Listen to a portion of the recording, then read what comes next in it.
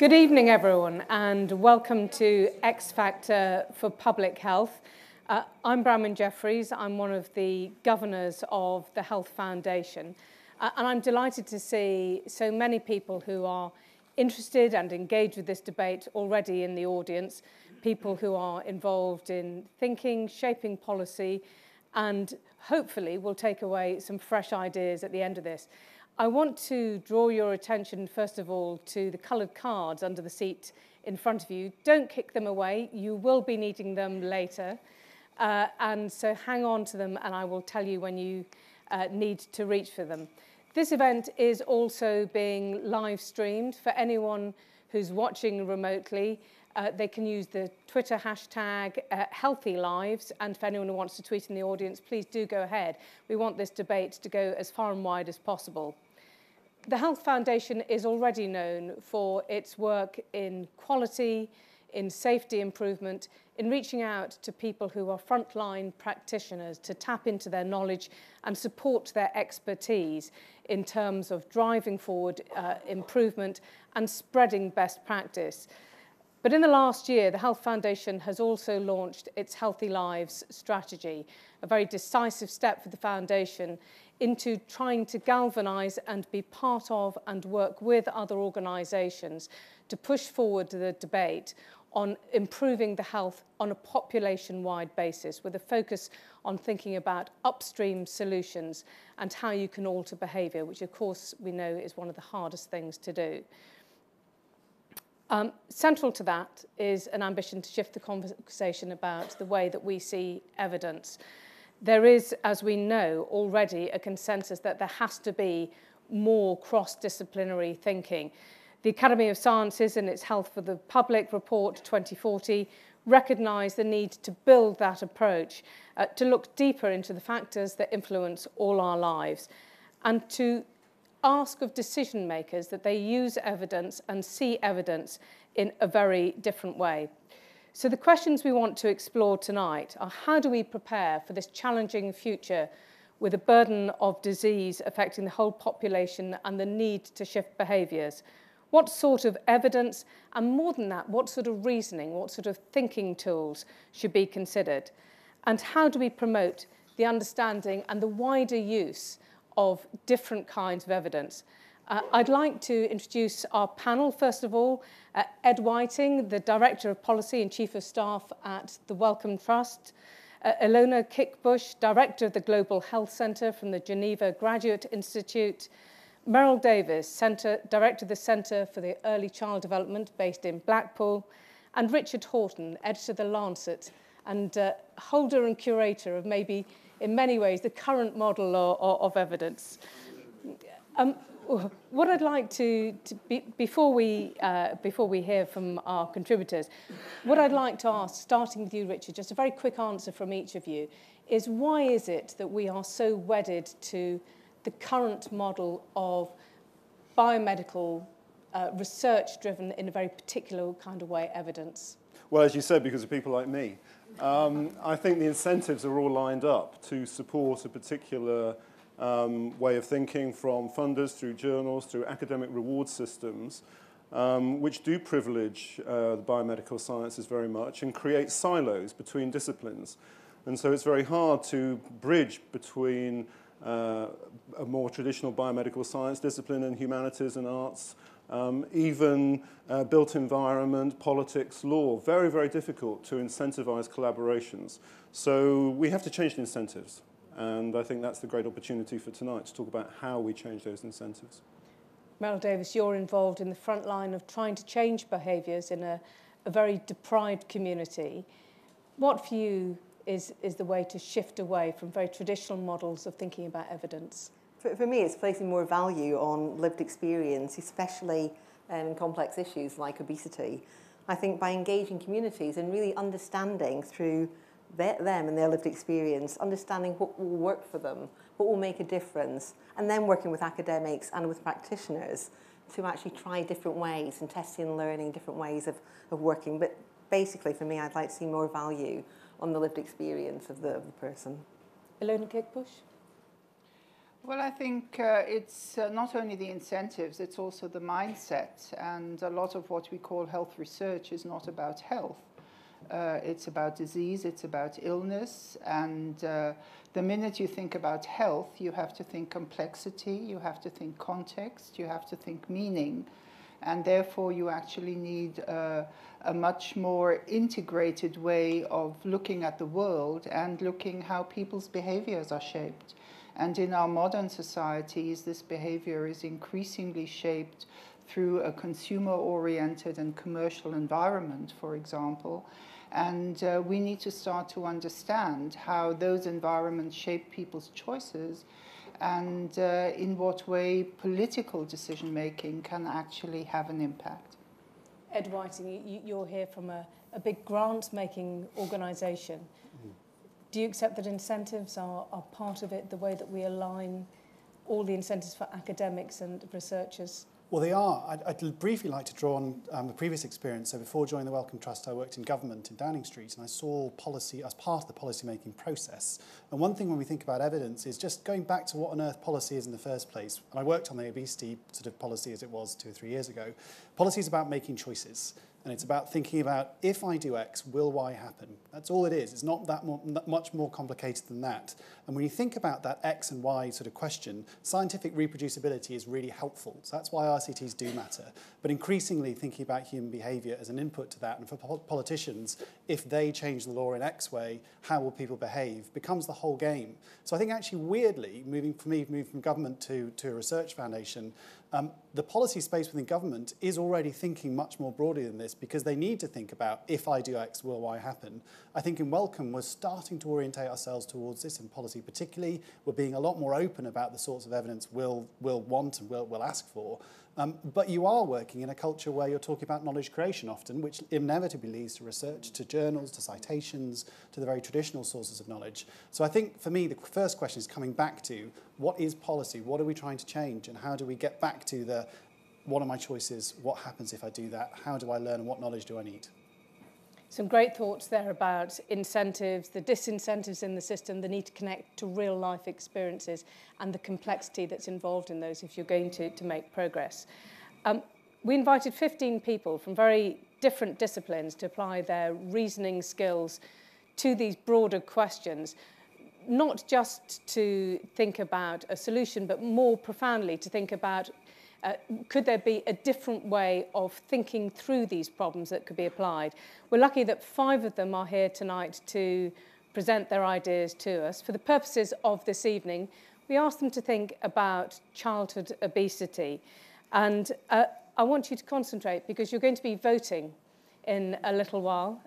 So that applies to the live stream audience too. We will be asking for you to vote at the end on who's made the most compelling case in terms of shifting your thinking about how we look at creating better health. I'm first going to invite Alex Mould, a modern historian from the London School of Hygiene and Tropical Medicine, to come up and give us her presentation.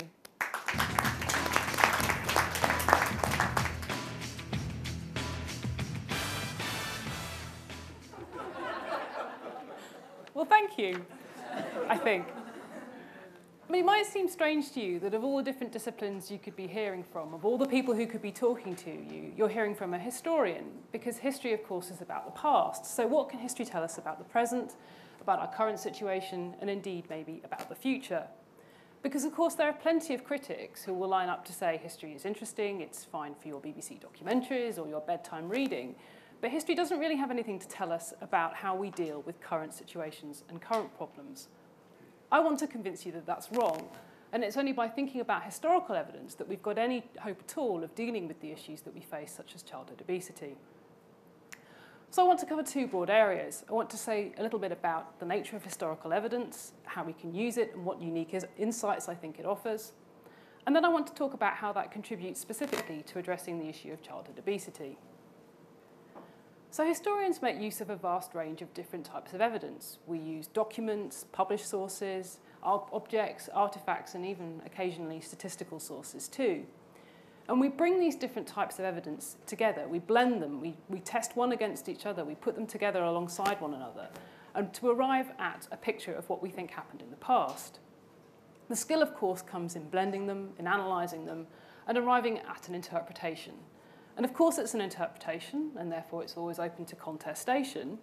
But I think the unique insight that historical evidence offers us, it allows us to think about change and also about continuity over time. And you can see that when you think about how that relates to the issue of childhood obesity. I think historical evidence can help us think about the extent to which this is or is not a new problem, and if it is new, what it is about our current situation that has helped to contribute to the problem, and how it might be remedied. But secondly, I think that historical evidence can also help us think about how obesity and indeed childhood are constructed concepts. These are things that have changed over time, and they don't mean the same thing today that they necessarily meant in the past. So how does knowing all of this, how does knowing this historical evidence help us think about childhood obesity? Well, I think we can use history to draw out 3 lessons. The first of these is that public health policies and practices have often been imposed on the most disadvantaged in society from those in a more advantaged position. And this applies if you think about the early 20th century, when one of the big public health concerns was about infant mortality and poor child health. And the way that public health practitioners went about remedying with this problem was they tried to encourage working class mothers to be better mothers. They had practices designed to improve motherhood. But of course, the problem with this is that you've got essentially middle-class people telling working-class people how they should behave. You're imposing a set of values on people from above. And I think that childhood obesity is one instance where this might actually make the problem worse. And indeed, that's my sort of second lesson, that public health policies and practices can make an issue, or elements of it, worse and not better. And this particularly seems to be the case when individual behaviour is involved. Another historical example might be the 1980s and the HIV/AIDS epidemic. In the early health education campaigns in Britain, made extensive use of scare tactics. And these scare tactics helped increase the sense of stigma that surrounded the disease and also the people that were suffering from it. And this had a very negative effect. So I think we need to avoid policies and practices that do this, as they can only make the condition worse. And instead, we need to take wider context into account when thinking about how we deal with problems like childhood obesity. Indeed, and this is my final point, I think the one thing that perhaps we might all agree on is that childhood obesity is an incredibly complex problem, and there's not going to be a single solution to it. And yet, and this is my third lesson, complex problems are often presented as if they had simple solutions. And you can see this in many areas across time and place. One example might be illegal drug use, another complicated problem with no simple solution. And yet it's often presented as if there were 2 simple ways in which drugs could be solved. On the one hand, you've got prohibition. Drugs would disappear if only we cracked down on users and dealers harder. On the other hand, legalization. Drugs would no longer be a problem if drugs were legal, and all the problems associated with drug use would go away. But history, I think, tells us a rather different story. If we look at prohibition in America, the prohibition of alcohol in the 1920s and 1930s, everyone remembers it as being a failure because the crime associated with the trade in alcohol increased. But if you look at some of the public health gains, actually alcohol consumption did go down, as did rates of liver disease, as did other conditions associated with alcohol. So in some ways it was a success. Now, I'm not using this to say that we should necessarily ban sugary or fatty foods. Instead, my lesson is more the way that we think about a policy and whether or not it's successful very much depends on the point in time in which you judge it and the outcome that you're looking for. So I think a historical perspective demonstrates that any attempt to deal with complex problems like childhood obesity may produce unintended effects, and the way in which we judge the success or failure of a policy very much depends on what you're looking for and where you stand.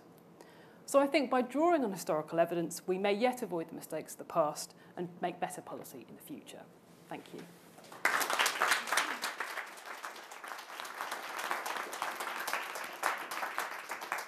So I'm going to invite our next contributor, Brendan McGetrick, an independent curator, writer and designer, to give us his thoughts.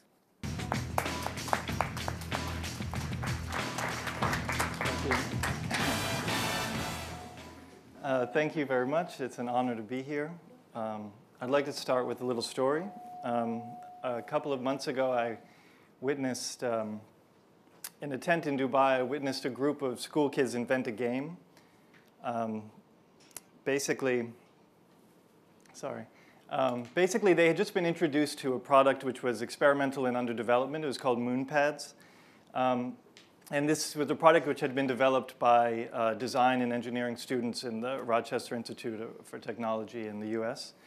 Basically what moon pads are kind of soft silicon mats that look like big psychedelic lily pads. And they're kind of made to be very sturdy so that children can jump on them and step on them. But inside them are electronics which allow them to vibrate and emit light and sound according to predefined patterns which you can control with an app, basically. So in this tent in Dubai, there was no Wi-Fi, so the app wasn't working. However, for this group of school kids, this was a total non-issue, because what they discovered through kind of very vigorous trial and error was that if you applied enough pressure to these moon pads, you could get them to make sound and emit light simply through your own pressure. So what they did once they discovered this was spread them out on the floor and begin jumping on them and kind of synchronizing the chirps that the moon pads would emit in order to make a kind of simple melody. And they kind of transformed something which was intended to be entirely different into a kind of music-making device.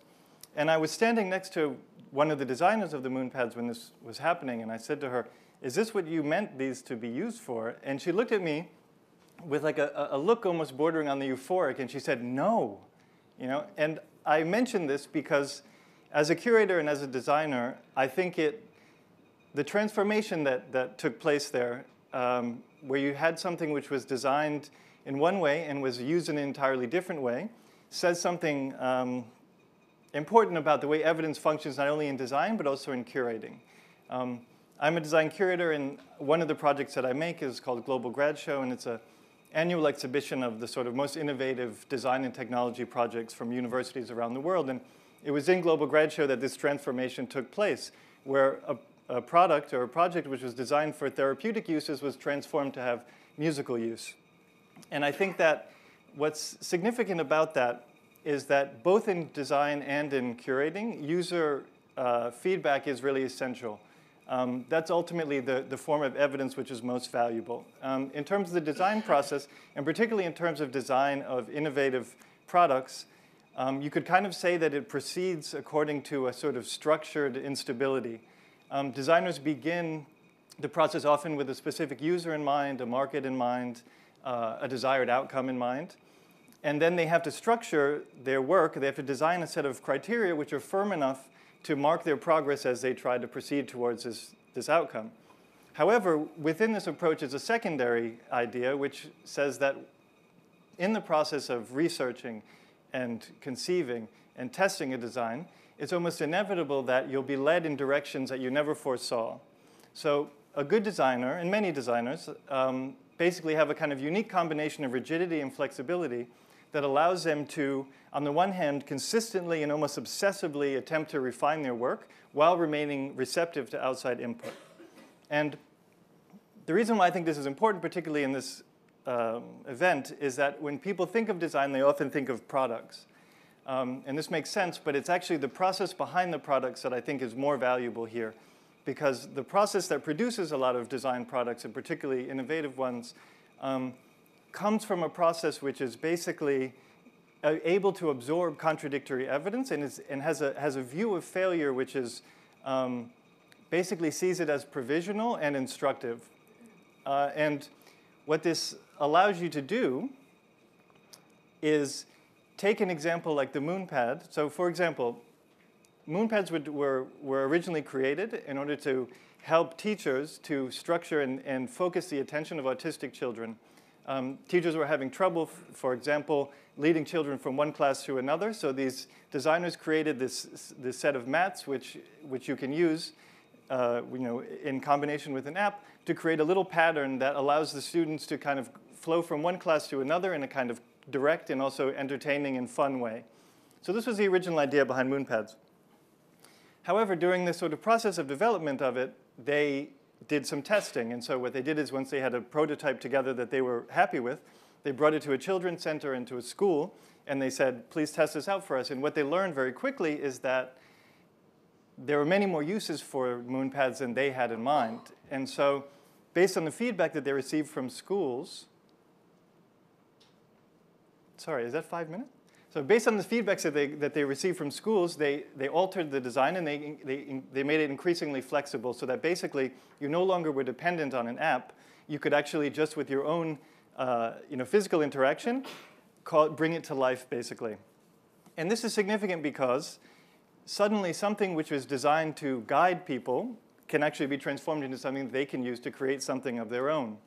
And this is what was evident in this exhibition which I curated, where immediately something which was intended to be quite structured in its experience was reevaluated by users and then changed by designers, and then in this exhibition used in an entirely novel way by these school kids.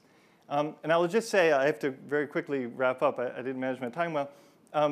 That's the essence of designing in a way, and it's also the essence of curating, that basically what you're trying to do in design and curating is interact with the user in a way which is very difficult to quantify, but is very important. What you're trying to do in design, and especially what you're trying to do in curating, is help people by intriguing them and then inspiring them. You want to get them to be interested in an unfamiliar object, and then as quickly as possible get them to feel personally connected to that object and to understand that it's relevant to their lives.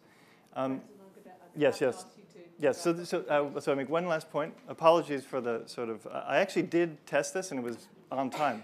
But anyway, the final point that I'll make is both in curating and in designing, it's very difficult to assess evidence and to marshal evidence to explain the success of whether or not you're having an impact on somebody's life. It's much easier to quantify things in terms of the number of tickets to the exhibition you've sold, the number of column inches it generated, things like this. But what I would suggest and offer in this context is that it's very important to consider aspects of evidence which are experiential and therefore non-quantifiable, because I think they still remain, even though they can't be understood in the sort of accountant's evidence, they remain invaluable to change and to health, and in this case to potentially childhood obesity. Thank you, and I'm sorry for going too long. Thank you. And just a reminder for anyone in the audience and anyone watching on live stream that the hashtag is Healthy Lives, because there's lots of thought-provoking stuff coming out of the debate already. Our next speaker is Marisa de Andrade, a lecturer and program director at the School of Health in Social Science. Marisa, please come up.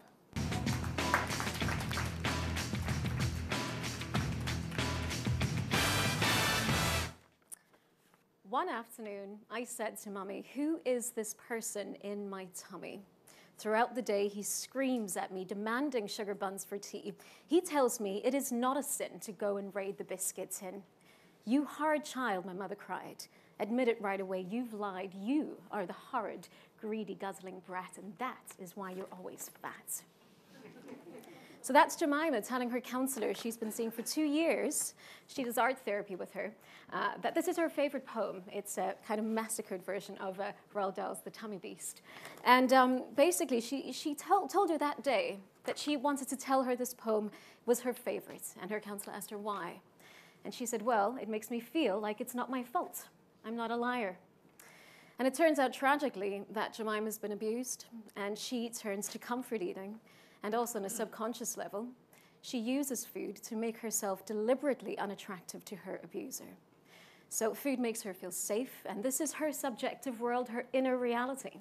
And she goes out onto the playground and she gets mocked and ridiculed by the kids because she is overweight.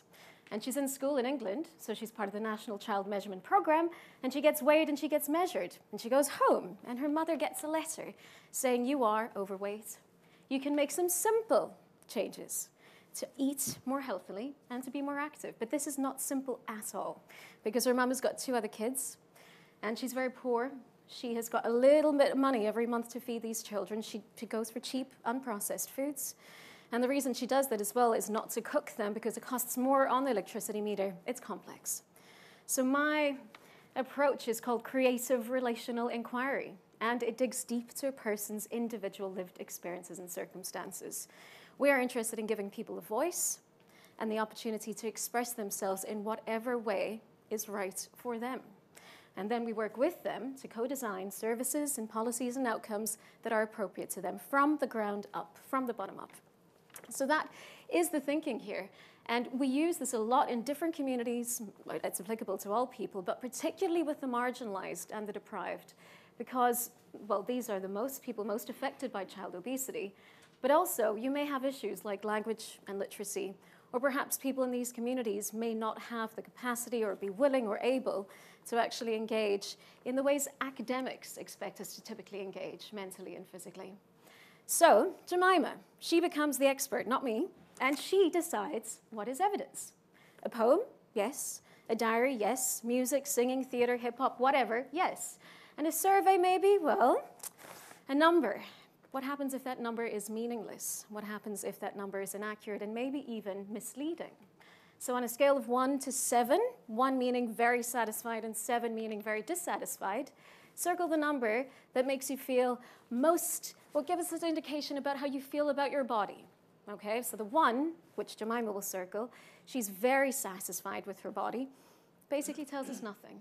She eats because being overweight makes her feel safe. It's really often the stories behind the numbers that give us a real understanding of what's really going on here. And this is what we need to focus on. And I know, I work in these communities, that these approaches, creative relational approaches, do work. And they are valid and they are meaningful. But they're quite often dismissed as anecdotal, and they're not actually appreciated by public health interventions in their design and in their assessment of efficacy, because we can't prove things in the same way. But people are talking to us. They're giving us the solutions, they're telling us what they want, and I'm sorry, we're not always listening, because the system is not working for everyone. So, I guess maybe you'll think it works for an individual, but then how does it work for a population level? We are interested in how the whole picture works, how the whole person fits into this obesogenic environment. So we are very aware of this, and we know that top-down interventions without really having an understanding of the lived experiences of people actually is not going to go anywhere. In fact, it's going to further stigmatize, and we're going to end up widening health inequalities and making things worse in terms of health issues. So my thinking is I doubt the Lancet is going to let me do a hip-hop rap as research in their journal just yet. But I'm hopeful that we can all see the value of putting the person at the heart of public health. So understanding that evidence is whatever creative and relational form they choose, whatever is right for them. Okay, appreciating that the evidence band needs to be expanded to include emotive types of evidence that tell us about the real underlying reasons, the real issues for why these things are happening in the first place. Personalizing, contextualizing this evidence, and then working with people, redesign by co-design. Okay? We understand that the macro, and really understanding what happens at the micro level, can then help us understand and come up with a complex matrix of solutions at the macro level. All right, and so I have one more thought, and that is we're interested in how the individual connects to the system, but quite often we do that by form of numbers. So my last thought is, we all have such varied different life experiences, so maybe please hesitate before you aggregate. Thank you.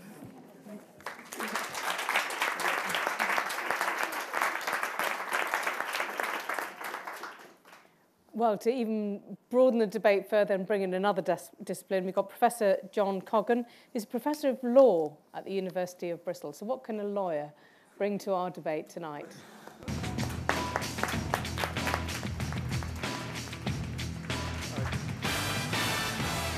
Well, thank you very much, and I'm very pleased to be able to represent law at this event. I approached my brief perhaps as a lawyer would, although I should stress that I'm an academic lawyer, so I'm interested in understanding law and seeing how it operates rather than in practice in it. So I look at my brief and I'm interested in the question of what evidence is in the context of public health. So I begin by looking at what public health itself means. Philosophers who've looked at this say, well, public health relates to populations, which leads to risks of aggregation and so on, but we look at the health as understood at a population level. And that's where we find the sorts of scientific research that we see published in journals such as The Lancet. A second definition of public that we find out relates to the use of institutions. So to quote Winslow, what we as a society do, the coordinated efforts of society, the organized efforts of society to effect change to the health of the public. You cannot do that. You cannot do that without an understanding of law. It is law that underpins law that provides authority and legitimacy to, and law that constrains institutions. So it's all very well to have a policy agenda, but you need a mandate for that, and part of that mandate comes through law. And although this event is pitched as a competition, we heard in the opening remarks through what we've heard so far, this is very much about finding common ground. My argument isn't that law has the answers for public health on its own, but that law is a necessary aspect of public health research. So, evidence. I was invited to speak about evidence, and when talking to colleagues who are lawyers, they think about what's submissible in court and so on. Here, I think we're interested in systems of knowledge. Okay? Academic lawyers studying law in practice are interested in legal rules. Of course they are, but we don't just spend our time looking at statutes and relaying what they say. You can look at them for yourselves. We look at them at different contexts and through different methodologies, including political, economic, sociological, ethical. These give rise to contest, and the expertise that can come from law helps with the design of and implementation of public health measures. There are two ways in which the law is messy, and I want to describe these so that you can see both how lawyers help us understand it and how they might help resolve it. The first way in which law is messy is that law emanates from and applies to a multiple range of institutions. And different institutions, the evidence that they rely on, comes in the form of different sorts of reasons. Law-making institutions will primarily, I should think, be motivated by political concerns, policy and economic goals, where there's delegated powers, for example, public health powers to local authorities. There will also be questions about the legal mandate. So the evidence, the reasons that you provide to political actors, necessarily must latch on to political agendas. Before we get the policy that we want to measure, we need to know why that policy is a good one. That's one area of messiness. There's these different sorts of reasons. The second area of messiness, which I think logically follows from what I've said, is that actually understanding law has inherent political overtones to it. So let me reference two legal academics.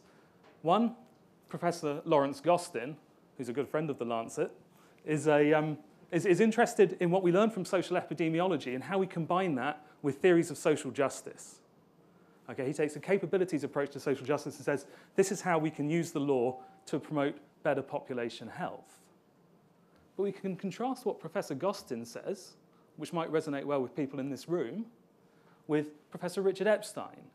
Richard Epstein reads the same laws, looks at the same mandates, but through a lens of economic and philosophical libertarianism.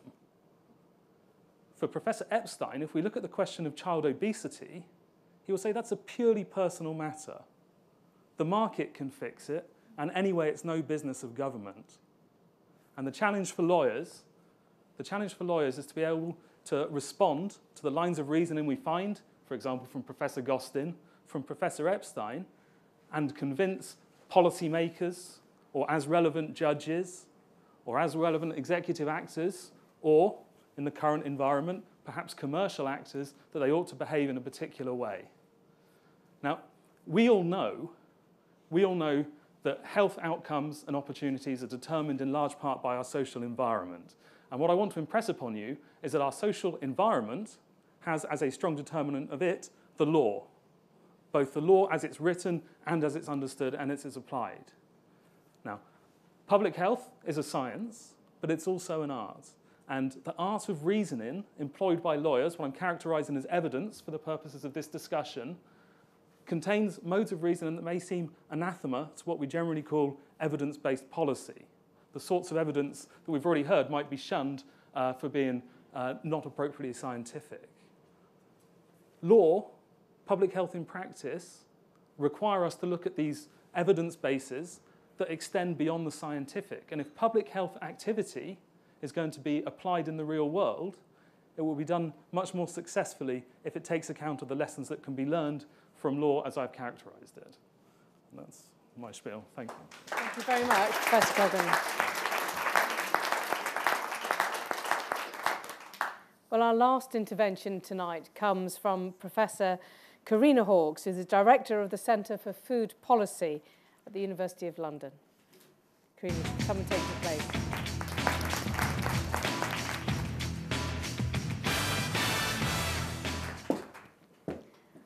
Thank you very much. Good evening, everyone. So if we're going to think about how to effectively address obesity, what I want to argue is that if we're going to get to what policies and actions are going to work, we need to understand how they work. That's what food policy can bring to the table, because we are single-mindedly obsessed with what will make a policy effective, what will make it work.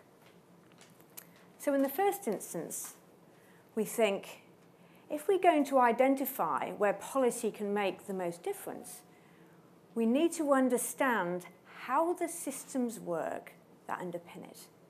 And in food policy, that means understanding the food system. And that involves delving down deep.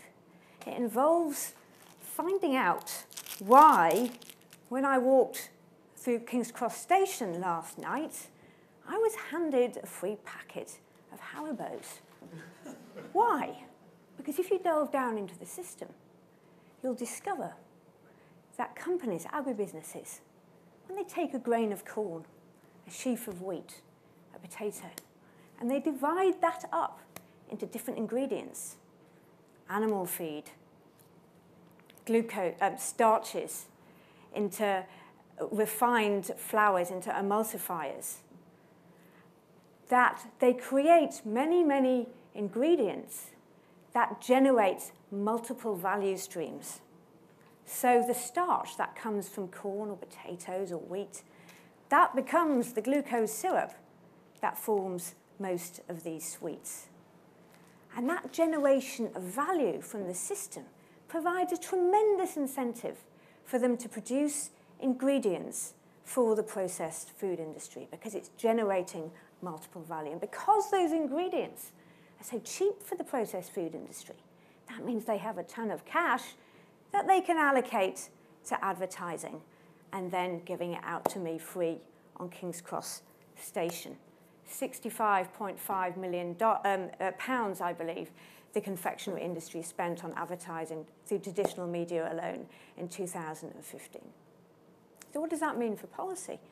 It means that if we're going to identify transformative policies, we need to provide an enabling environment. We need to have policy provide an enabling environment for entrepreneurial business models that do not rely on the generation of multiple value streams, of overconsumption as a source of profit in order to work. Now that would be transformative. But our second line of reasoning is that people are part of the system. They don't operate independently of that system. So we need to also gather evidence of people's experiences of that system. And that means actually going to talk to people who are disproportionately affected by the problem of obesity, which means engaging in areas of multiple deprivation. And when we actually start to talk to people about their lived experiences, we'll find that issues of price and availability, incredibly important as they are from a public health perspective, are not the only things. That food comes down to other things, our identity. Who wants to be the kid in the class with the whole grain bread as a snack when you could have Haribos? That's a matter of identity. It means we have to engage with the issues of the complexities of people's lives. If you're a mum with 2 jobs, working on 0-hours contracts, and you have very little time with your kids, do you really want to spend that time with your kids peeling carrots and having an argument? Do you want to go to the local chicken shop and have a smile with some unhealthy chicken? It actually makes sense. So that's not to say that actions like restricting takeaways and giving vouchers to mums for vegetables is not important. It is, and it should be done, but it's not enough. If we're truly to address the inequity that we see in obesity, we need policies that meet people where they are. And that means doing different things, like engaging peer-to-peer networks in the school playground in a different way. It means also working with people who are concerned with improving the working lives of women. And the third thing we need to understand is how policies actually work in practice. Let's take school food standards. Who can argue with school food standards? Is it enough just to have a study that looks at the outcome of those standards? That's important, but it's not enough. If we study the implementation of that policy, we might find out there were some kids doing an illicit trade in the playground of Haribos because they haven't got them in school anymore.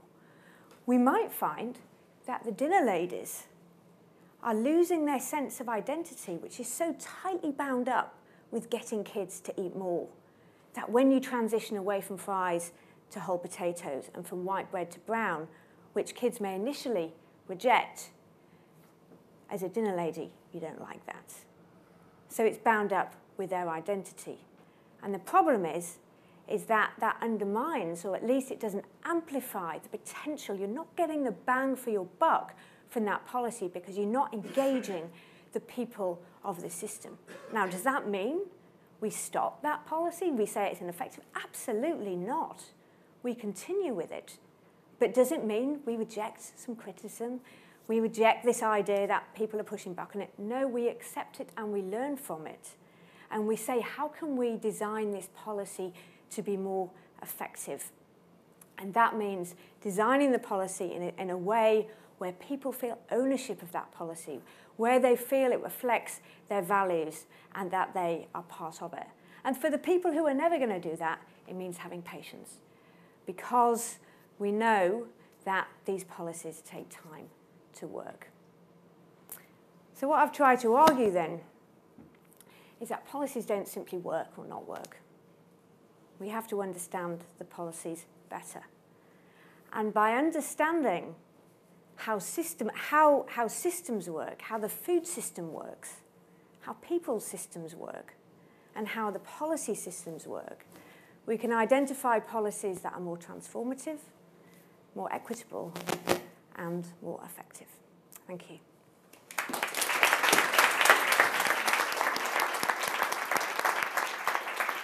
Thank you very much indeed. Well, I'm going to ask our live stream audience to start voting while I just very quickly sum up some of the arguments we've heard. From Alex Mulder, an appeal for the long view, not to just look at the short-term perceptions of whether a policy might be working or not, and how when we look back at previous attempts to shape behaviours, those sometimes have been badly hampered by the stigma that was attached to the way that it was approached.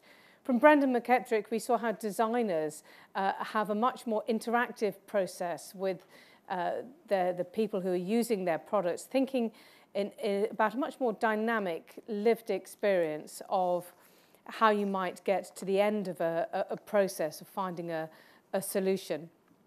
From Marisa de Andrade, we had a little bit of verse, an appeal for hip-hop in the Lancet, which I hope I live to see. And a pitch for creative relational imagining of people's lives, to really go into their lived experience and to use the evidence that they give rather than the evidence maybe that we want from them. From Professor John Coggon, we had the important question of who gives us permission to intervene in anyone's life anyway. Lawyers, it seems, and the systems that law can provide for thinking about the right to intervene, whether it's a local authority or a government. And finally, from Professor Corinna Hawkes, we heard about how we should meet people where they are, to take the argument to them, not to assume that we can impose something on them, but also to look at the value added throughout the food system, that the more you have a food production system which value is added by making ever more complex products, the harder it becomes to untangle that. But also I thought a very good final thought there about not just seeing policies as working or not working, that this is perhaps a journey. So now it's time for all of you who are here to reach for the folders underneath your chairs and extract the cards. And you will see that on the cards there is a colour which relates to each of our speakers.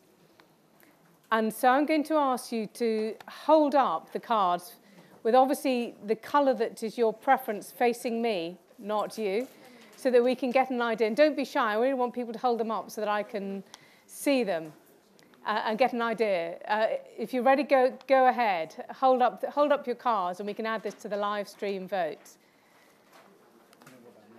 So I've now got a bit of creative relational interpreting to do myself. I think that's a pretty broad mixture there, but quite a lot of yellow actually. So I think we're doing well for the yellow, which is Marisa. So that seems to have made an impact, but actually a fair smattering. And I'm just getting the results here from the live stream voters as well.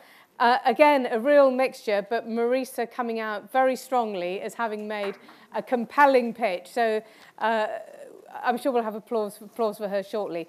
But now it's time for the panel to react to some of the ideas we've heard. I'm going to start with you, Ed, about this idea of policy working or not working, and maybe it being much more of a journey than devising a solution and then imposing or delivering it through the system. Yeah, so our challenge as panellists is not to split the difference between everyone and say everyone had something worth saying, but they did. So let's just get over that for a second. What was exciting about each of the propositions was that each produces a challenge to this apparent causal and predictive inference that RCTs offer. Because in social policy, making an RCT work in this way will be limiting when you apply it to something like childhood obesity. And each one of those, each presentation said what you need to not forget when you think about making policy in a social policy space. You shouldn't forget how your top-down interventions work when you do the law. You shouldn't forget what that means. But actually, if you forget about that multi-sectoral, comorbid, incredibly complex picture that you have to think about when you're looking at people with multiple needs, your policy will not be effective. And if you don't design it well, if people can't access your products, forget it. And actually, if you make the same mistake as you made 20 years ago or 200 years ago, you're wasting your time too. So I think actually you've got to look at all these things together if you're going to make good policy on a complex, wicked problem like this. In thinking about the results here and the CRI, I would sort of say I am with it emotionally. The challenge still remains. You either need to limit the population that you're applying a policy to, or you need to try to look for trends that are difficult to find and infer from the nature of the analysis that you're doing. And I think that's the real challenge with something as emotionally resonant as CRI, which makes so much sense, is on a population basis, how do you then make policy that cannot be infinitely bottom-up, because the levers don't exist to do that. And they simply practically aren't there. So I love the emotional sort of resonance, and I love the logical appeal of CRI.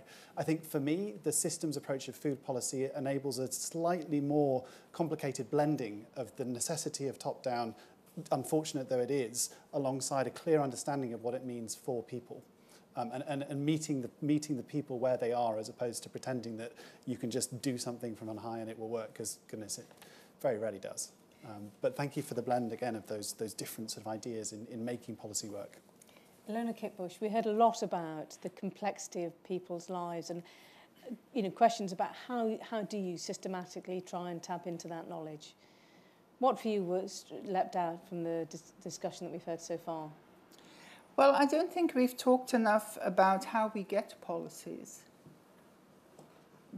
What's actually the starting point? Who pushes for a policy? How does a policy get adopted? How do we get the law? What are the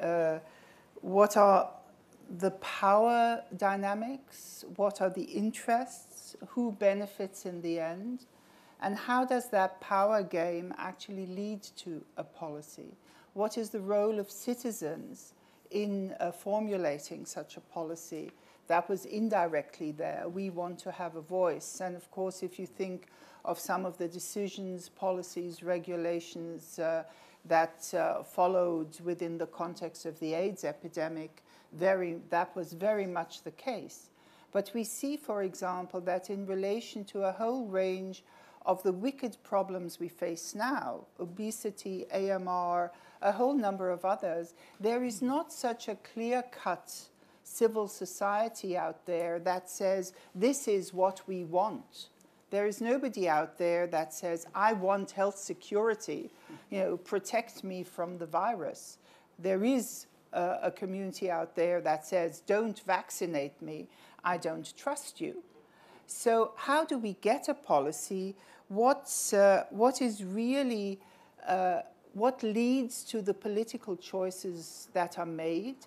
What is the role, and again, our legal expert indicated that, what is the role of ideology within that? Because just as we heard people assign different meanings to what they do and to their environment, so do policymakers assign different ideologies to this. And I think that is, a very, very important point. And actually, to understand that, there is a science that partly tries to do that, political science. But I actually think what we could and should have had on the panel is investigative journalism. Because I believe some of the best knowledge we have received, also in public health, just think of the tobacco wars, have come from investigative journalists who have really dug deep on how decisions are taken, about corruption, about barriers, about who benefits from killing people. And those are the questions that are much more difficult to follow through in academia, because our incentives, even in political science, don't allow us to do that.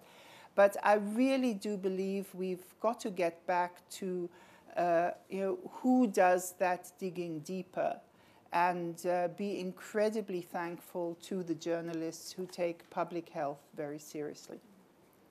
So, Meryl, you're at the front end of trying to capture that complexity in people's lives, the fact that a chicken shop might make for a happier family evening than a home-cooked meal for someone who's very tired and working a long day. In practical terms, what's your advice to people trying to make policy at a regional or a national level? How do they draw in both the lived experience but also this multidisciplinary way of thinking, different ways of looking at the problems? And I think certainly for us it is looking very differently. It's bringing in academics to help us with rigour and to look at what needs to be considered, but also going back to the lived experience, using our communities, and I think somebody mentioned co-production, actually getting them to identify what the problems are, why the top-down approach doesn't work for them, getting them to give us the solutions into what can happen, getting practitioners to pilot things and test things with communities to see what will make a difference.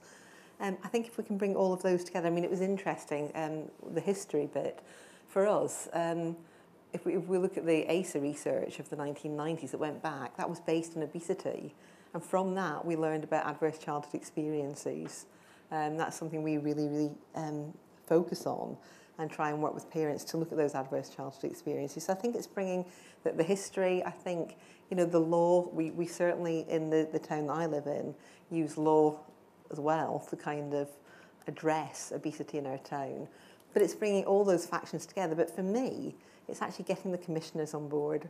Because I think we can have all the academics, we can have all the lived experience, but if we don't get commissioners of services listening to that and commissioning very, very differently, we won't make a difference. And is some of that about a fear of making mistakes, of doing things differently, particularly in a constrained financial environment? I think it is. We're in an age of austerity. A lot of our commissioners and public health, have taken in-house cuts, so they're just going to recommission services, but maybe just trim a bit off, rather than going out and actually saying to our communities, and we've done this with health visiting in Blackpool, we've just completely recommissioned it by talking to our community, talking to our practitioners, seeing what we actually need and want, and for the same envelope, we're now delivering 8 sessions. Commissioners have got to start thinking very differently and using different evidence and voices to think about what they want to commission to make a difference for our families. Richard, the Lancet has published big landmark series of academic research around childhood obesity, the tracking and the scaling of the problem.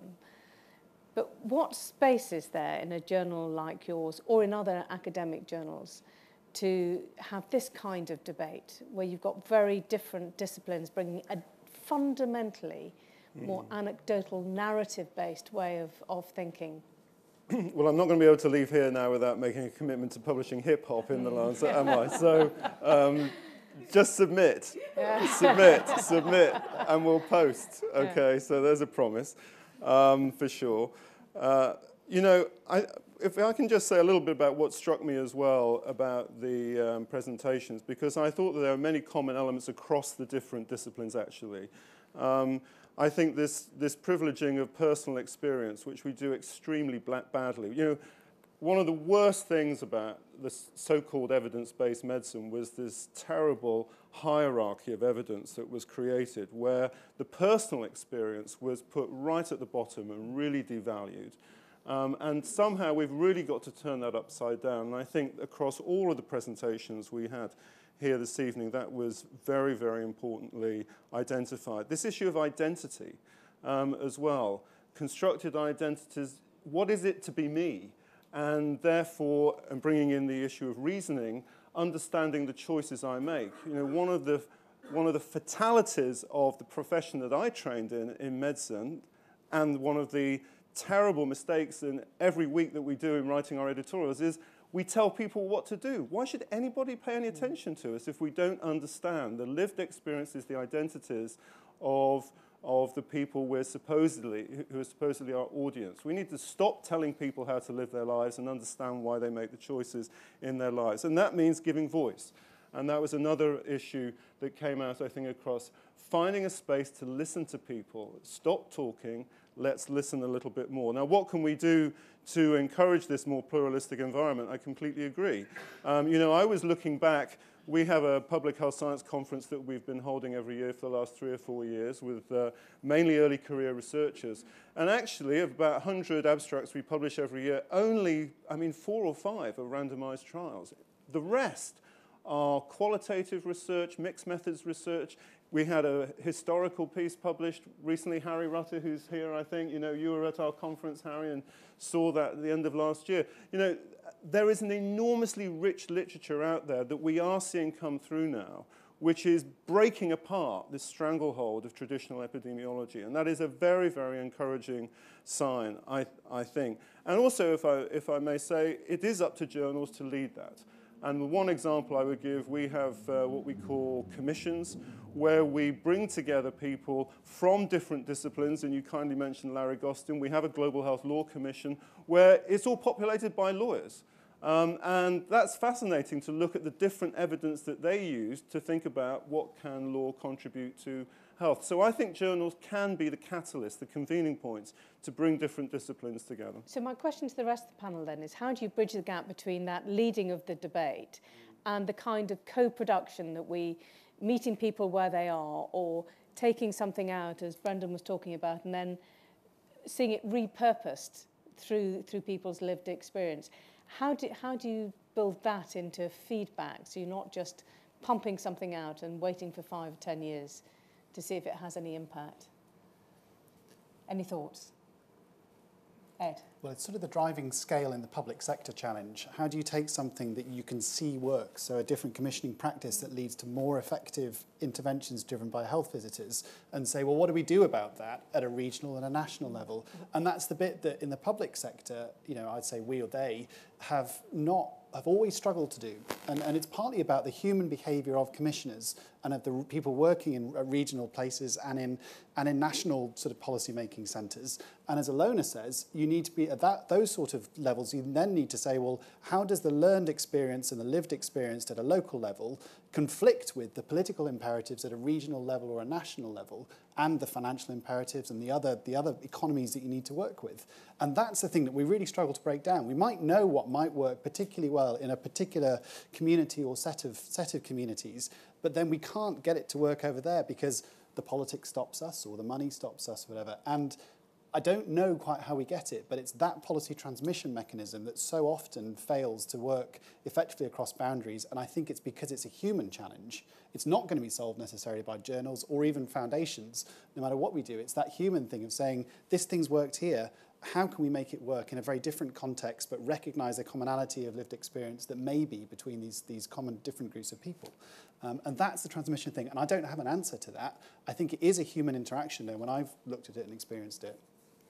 So is that, Alona, then about not expecting to have one solution in that can apply in many, many places, but perhaps taking a way of working, a way of thinking, a way of getting cross-disciplinary approaches into localized solutions?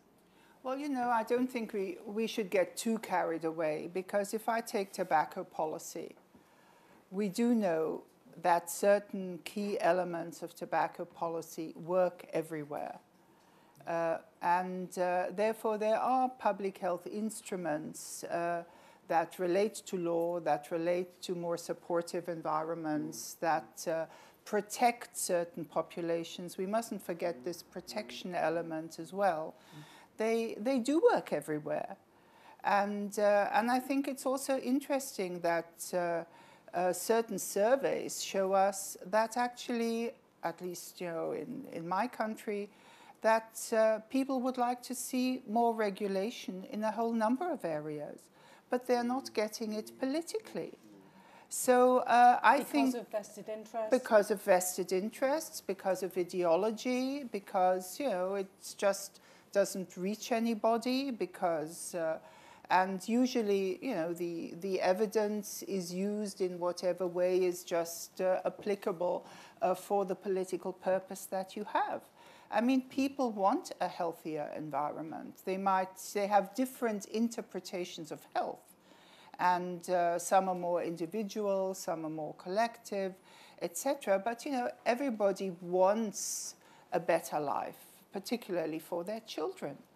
And the fact is that a lot of people who do have the power to influence that are not fulfilling their responsibilities. And the people are not heard in what they are asking them to do. And so I do think we need to think more about how that political process comes about, how those voices are heard, and how people do make themselves heard. And not only as, you know, people confronted with a health problem, but as citizens. You know, this is an issue of citizenship. And we are not listening to people as citizens in relation to their health. Can I ask the others then, is part of the difficulty in this is that we are so locked into the existing model of the hierarchy of evidence that actually cutting through in that political debate, in the public discourse, using any other kind of evidence is incredibly difficult?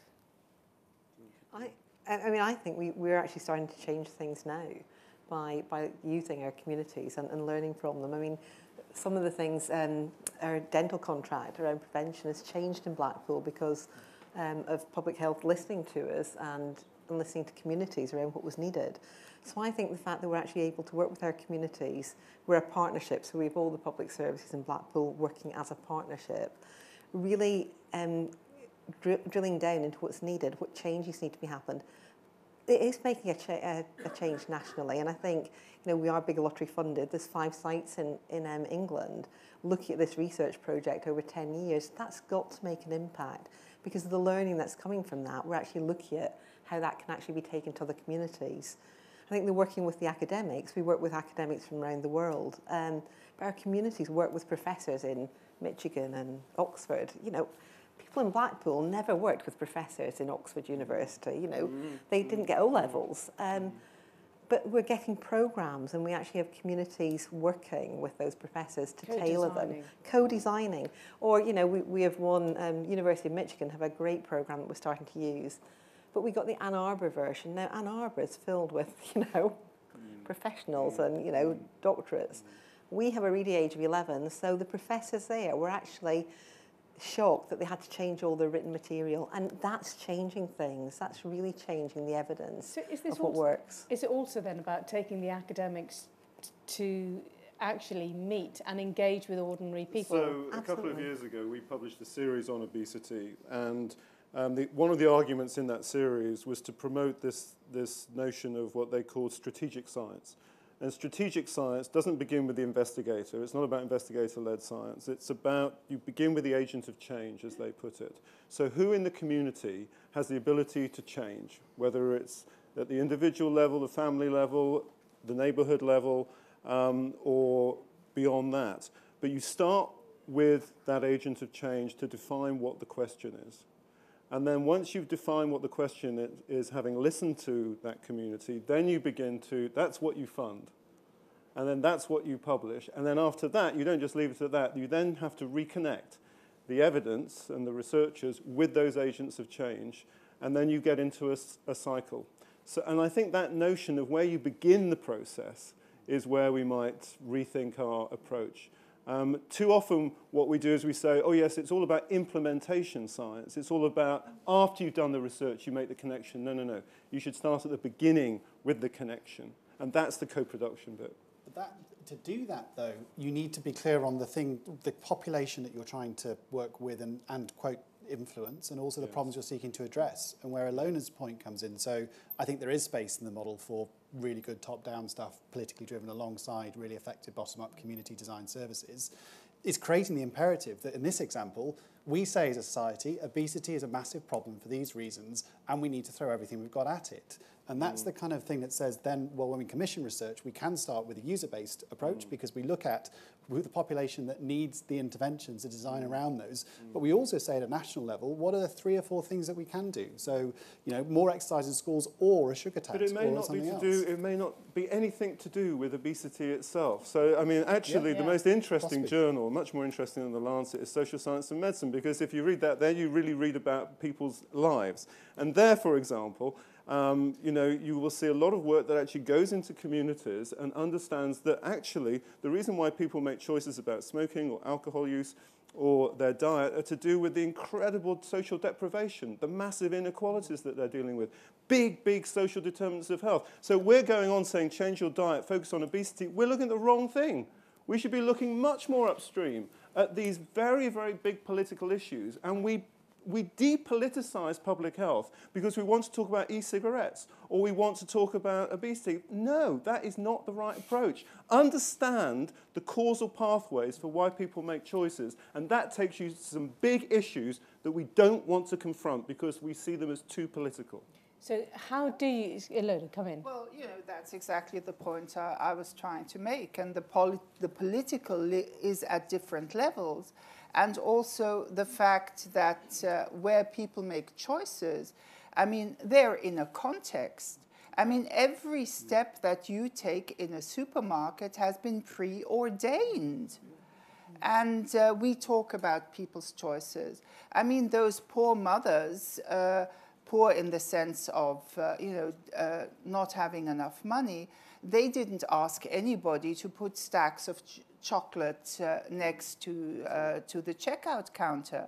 So I think, you know, there's a whole science out there that we haven't spoken about that is all about behavior and behavior models to get people to do certain kinds of things and make certain kinds of choices.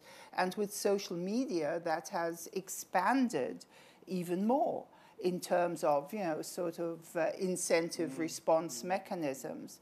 And the fact is that there is truly an enormous amount of money in that system, as we have heard from one of the speakers.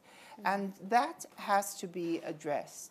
And to bring that together in a variety of ways, to act at a political responsible level of really getting responsible behavior, not always from individuals, but from companies, from politicians, from community leaders. That is what we need to be discussing, and that is a deeply political issue, which is why, you know, we like to speak about the political determinants of health and those political choices. And that's why, in terms of research and analyses, that's where we need much more knowledge, because people have a right to know that. Nobody tells them that, you know, this is why you walk through the supermarket like this and not like this, and that's why you're buying that and not that. The power of many influences to influence our choices in everyday life. We've had a fantastic discussion prompted by our 5 contributors. I'm going to force you. No, you can't do that. Yeah, no, I'm afraid these are my instructions. No. They've all contributed brilliantly to this evening's discussion in different ways. But I'm going to ask you, the 4 of you, you're going to have to to choose someone who, for you tonight, just on this evening, most engaged you with a different way of thinking about this? Richard, you're used to having to make hard decisions. Yeah. Okay. Well, I am going to go for Marisa. I'm going to go for Marisa because I think this privileging of the person, issues around the expression, performance, collaboration, I mean, this is where I think public health needs to go. Meryl? I'm not going to go for Marisa, but she's the person I actually really agree with. It's absolutely where I am. But if I'm thinking differently, I have to say Brendan. Brendan made me think very differently around design. And that was really useful. It was about looking at solutions from unconventional sources, thinking outside the box. I think also the child-focused part that you had was really, really, really interesting. But also the challenge in engaging different groups to come in. So in terms of challenging my thinking, Brendan challenged my thinking. Ilona? Well, I'll go for Corinne because she showed us how you have to address a wicked problem and that you actually have to come at it, from different points. And I think she showed us, and that's something I find incredibly important, what's actually behind a packet of gummy bears. And I think we have to be much more aware of what's behind a packet of gummy bears.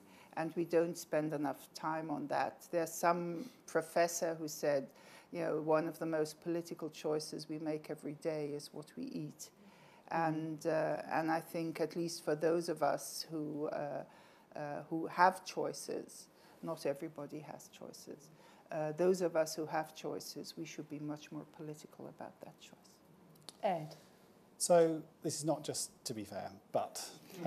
so Alex, channeling Richard Horton, which I hate doing, but one frequently does, when you said childhood and obesity are a constructed concept, and when you said, actually, pull yourself right back to thinking about an entirely different way of thinking about policy and how policy is operated, and almost use the lens of time to look at a system from even further outside than some of the other speakers have spoken about, that was a really powerful perspective, I thought. And for me, whilst I got a huge amount out of each one, and it's made me rethink what I do, which doesn't take much, but this sense of going, just look at the whole system and look at actually those things that you take to be completely done deals, they're not, and they weren't. And that's what we partly need to do when we think about further and further and further and further upstream determinants of really complex and wicked social problems. And while I don't think history necessarily has all the answers, that mechanism of standing so far back that you go, actually, start from nothing, that's really powerful. And that for me, gave me something different to think about too. Okay, well, that puts me in an impossible position. But I think on the basis of the card vote here and also from the live stream, Marisa, I think it's going to have to be you for engaging the audience tonight with your speech. So please, if you'd like to come up.